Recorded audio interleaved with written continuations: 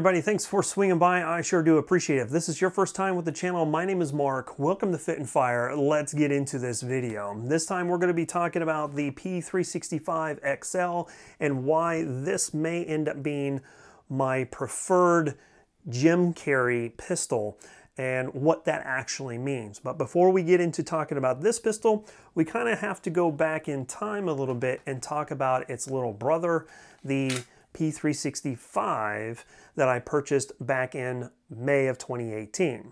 Now, I do realize that the P365 has had some controversy with its release in the beginning of 2018, had issues with strikers breaking, had issues with striker drag, some spring issues, but I believe, if I'm not mistaken, around May of 2018, Sig was able to get this kind of back on track and get it into a good, reliable pistol. This has got about, I would say, 800 to 900 rounds through it, and I've had no problems whatsoever. It's been one of the more accurate pistols that I've had, especially with how small it is. As you can see in my hand, this is a pretty small pistol, but yet for some reason, this has been really, really accurate, allowing me to hit an 18-inch gong at about 50 to 60 yards pretty consistently. I wouldn't say every single time, I wouldn't say that, but I would say that I'm far more consistent with this small little pistol than I have with some other ones, some more expensive pistols, to say the least. In addition to that, I've been carrying it with this Wolf Hollow Tactical holster, and it's a simple holster, but it does have this really nice ulti clip right here that allows me to put it into the waistband of my sweats or gym shorts or whatever. In addition to that, if I needed to go a little bit more formal, and the clothes that I'm wearing is like slacks or something like that, this holster also allows me to tuck my shirt as well. So I really have liked this holster. If you guys are interested in Wolf Hollow Tactical, I'll have a link to them down in the description below. They've got some really interesting designs on their holsters, so if you're interested in checking them out, by all means do so. But with that being said, this has been my gym carry for the last few years, since May of 2018, like I said, and I've really, really enjoyed it. But there is one major issue that I have noticed in myself. I am getting older, and while my eyesight is still 20/20, I am starting to see a increase in time of my eyes focusing from far distances to near distances, right? So as I'm drawing my pistol and I'm looking at my target, and then I transition to my front sight and I'm focusing on my front sight, that time between focusing on something far away to something near has slowly started to increase over the last few years. And I'm really starting to catch hold of that here in the last, I would say, probably 12 to 18 months. So I've been looking at pistols that have the ability to add an optic to it, or an optic-ready version of the pistol. Before we get into any more of the video, I do need to take a second to talk to the YouTube manual reviewer, because I know that the moment that I upload this video, it's automatically going to get limited ads on it. And, to be frankly honest with you, ads help fund this channel. But I will need to address the manual YouTube reviewer and let them know that this red dot right here is meant to be on this pistol. I have not modified this pistol. It is supposed to look like this. So there you have it. There's no modifications on this pistol. So now that we have that out of the way, that's one of the main reasons why I have been looking at this pistol, is because of the ability to accept a red dot. I have the Holosun 407K on here, and I have found that red dots are allowing me to be able to pull my pistol from my holster and place it on target, and I don't need to focus on the red dot. I can focus on the target and basically put the thing on the thing and pull the thing, right? So I can do that a lot quicker instead of transitioning my focus from the target to my front sight, adding that much time, and then trying to put a round down range. So that is one of the major reasons why I'm moving away from the P365 and moving towards the P365XL. Now, What is different about the XL from its little brother? Well, that is in its name, the X and the L. For those of you that may not know, any type of X designation on a pistol will indicate that it has a longer pistol grip or a longer frame as far as the grip goes. So this, as you can see, is a lot larger than the P365. You can see I've got a lot more of my hand hanging off of that pistol there. And while that hasn't been necessarily uncomfortable, I can tell a difference in the different types of pistols that I normally carry. So this is a lot more comfortable in my hand. Still has that really nice grip texture that the P365 has, so that's something I really did like as well. In addition to that, the L also indicates that this is the long slide version, so you're going to have about an added inch to the barrel length on this pistol. So that should translate into it being a little bit more accurate. Now, there is a third version of the P365, and that's called the P365X. Basically, it is going to be the same pistol, only with the slide ending right at the end of the frame, very much like the P365. So the P365X is going to have that longer frame to fill your hand a little bit more. All right, so you can see in some of the close-up pictures, all of the controls are basically going to be in the same spot. Your magazine release is exactly where I would expect it to be.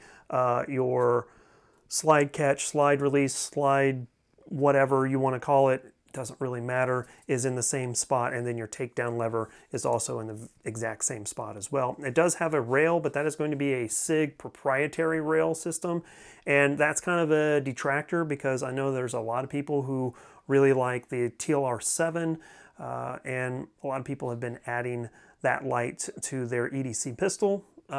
So I do know that there's adapters that you can purchase for this, and that's something I may be looking to as well, but realistically, this is just a little bit larger size version of the P365, and one of the reasons why I've kind of gravitated to it as well.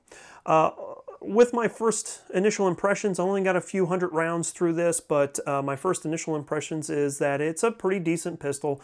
The accuracy on this, I was able to see that it was a little bit more accurate than I was expecting because of that longer barrel and with the red dot as well.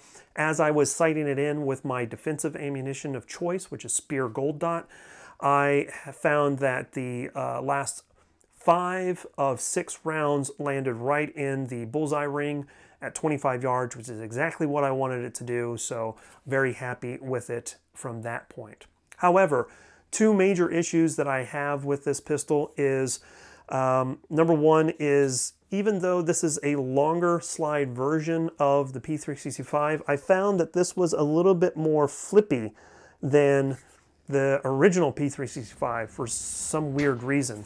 What I mean by that is that there's a lot of muzzle flip in this, as you can kind of see in some of the B-roll, and you'll notice that I'm readjusting my grip to make sure that I'm really hammering down, really vicing that pistol into my grip to ensure that I'm able to mitigate recoil. And that's something that I was kind of surprised by. I was a little taken by, but that is going to be something pretty inherent with these smaller sized pistols.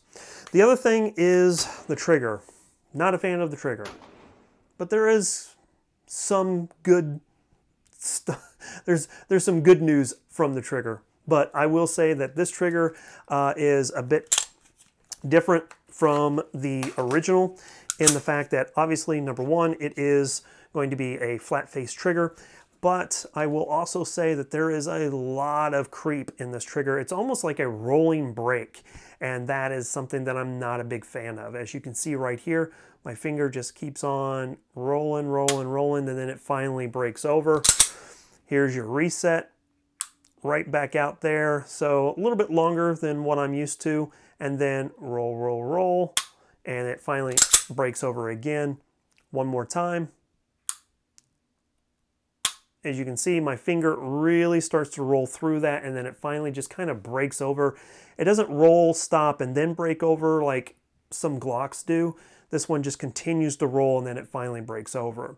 Now, why is that kind of a good thing? Well, what I found as I was zeroing my red dot with my personal defense ammunition, I found that as I drew up my pistol and got my red dot on target and started to squeeze that trigger, it finally just kind of went off. And it surprised me each and every single time that I pulled the trigger.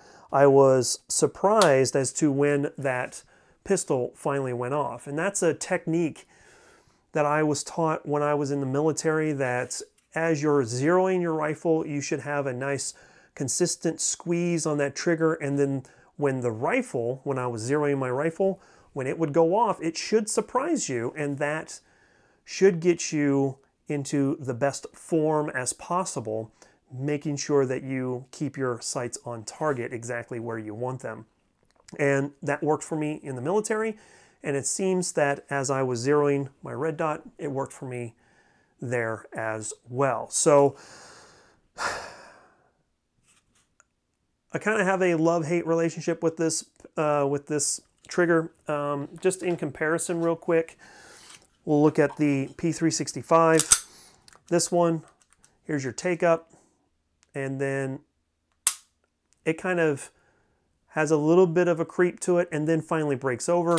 The trigger on this is quite different. There's your reset, a lot more audible and tactile, and then it finally breaks over on that. So I prefer the trigger on this compared to the 365XL, but the fact that this is optics ready is a major plus, and I will kind of fight through my concerns with the trigger for now. With that being said, this pistol will be compared against the Glock 48 MOS. I do have one of those in my possession right now, and I'm going to make a determination as to which pistol is going to be the go-to as far as the gem carry pistol that I will have moving forward. With that being said, I like to hear what you guys have to say. Sound off in the comment section down below. What do you think about the P365XL? Is it right for you? Do you think that there's a better pistol on the market? Let me know. Sound off in the comment section down below. I would really appreciate it. That's really going to do it this time. My initial look at the P365XL with a few hundred rounds down range. So far so good, but again, I do have some concerns with my ability to mitigate recoil, and that trigger, it's kind of shaky right there. But more information will be out here soon as I get a little bit more rounds through it and then compare it to the Glock 48 MOS as well. So with that being said, we're going to go ahead and get out of here. I really do appreciate you guys swinging by. Thanks so much. We will catch you next time. As always, here comes a high five. Freedom through strength. Take care, guys. See you later.